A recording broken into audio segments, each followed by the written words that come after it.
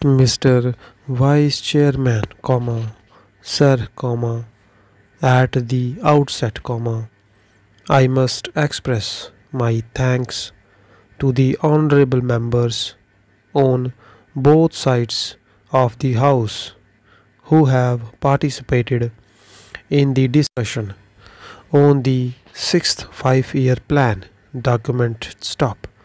Honorable members will very kindly appreciate that within the short time at my disposal, it will not be possible for me to clarify all the points which they have raised during the course of the discussion.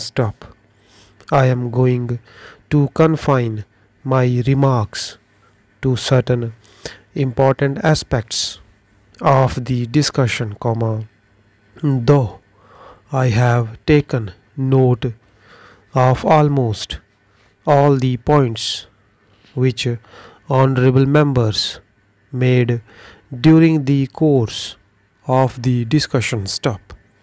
At the outset, I must also say that one of the honorable members was pleased to ask, what is the purpose of having this kind of a discussion 1.5 years or almost 2 years after the plan has started.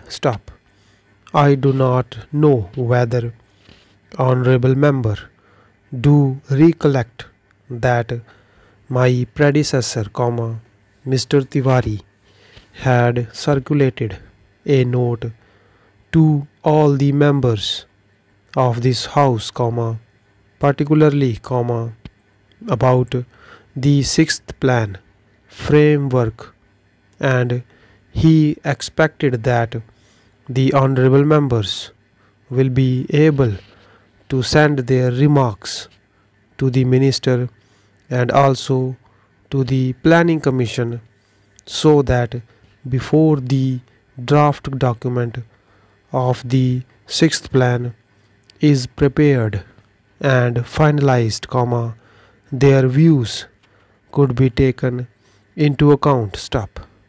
How many members sent this kind of information is a matter which I will have to enquire into, but that exercise was gone into, and now the plan was finalized in February, 1981, and thereafter, we have taken the earliest possible opportunity to see that the plan is discussed in both the houses. Next para.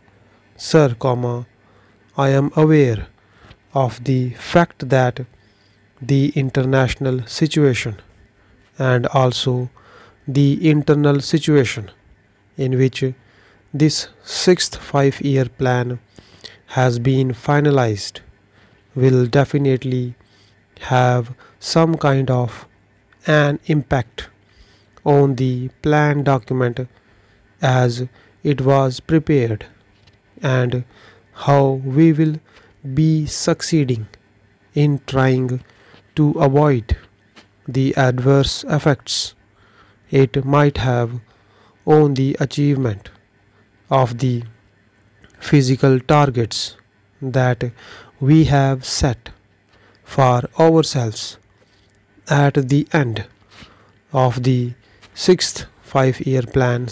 Next para. Sir, there are 3 points which were mentioned by all the honorable members.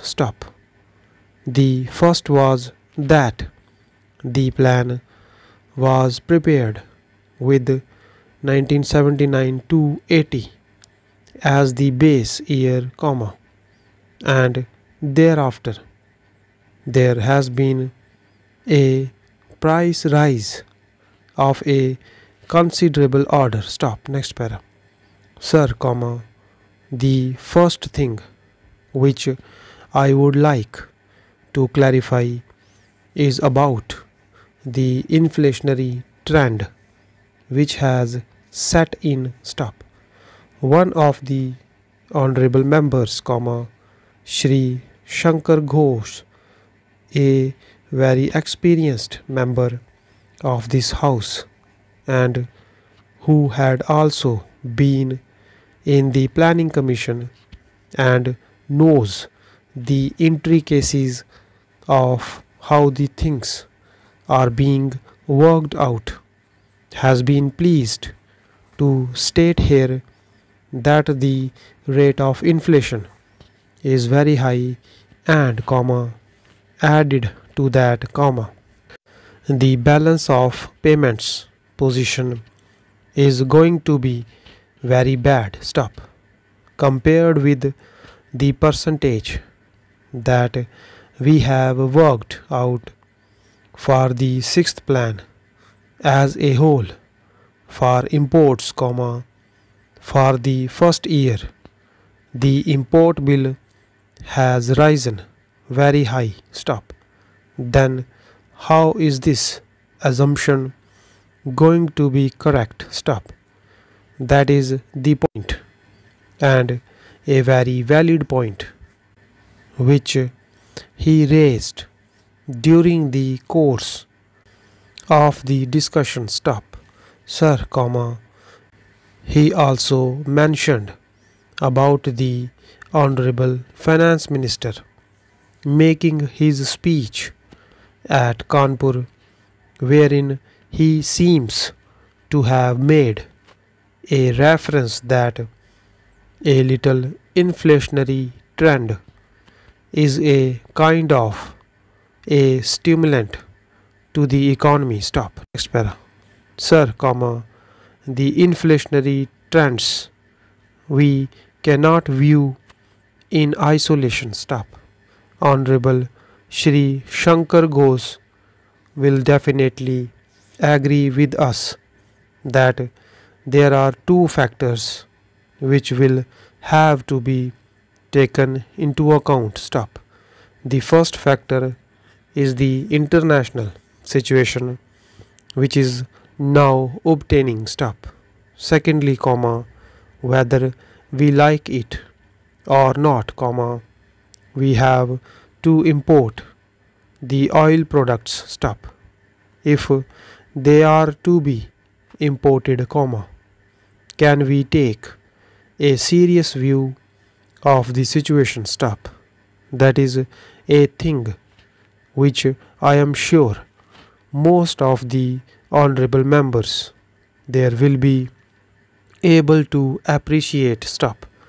The second aspect is colon. Why is it that we have such a high import bill in 1980 to 81? Stop. When the plan itself commenced and when we were talking in terms of 9%, comma, immediately in the very first year it jumped. Stop. I am sure that most of the honorable members are aware of the fact that it is on account of the kind of legacy that this government got. Stop. I would not like to dilate on that issue. Stop. But the fact of the matter is that the agricultural production had gone down. Stop. Even in the industrial sector there was a decline of 1.4%. Stop.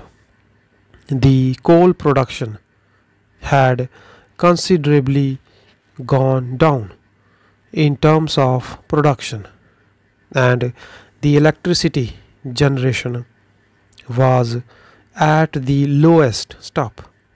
If we had to make a beginning, comma, which in fact is within the control of the government of India, comma, with these infrastructural facilities which will have to be provided both in the agricultural sector and the industrial sector. Stop. Concerted efforts will have to be made. Stop.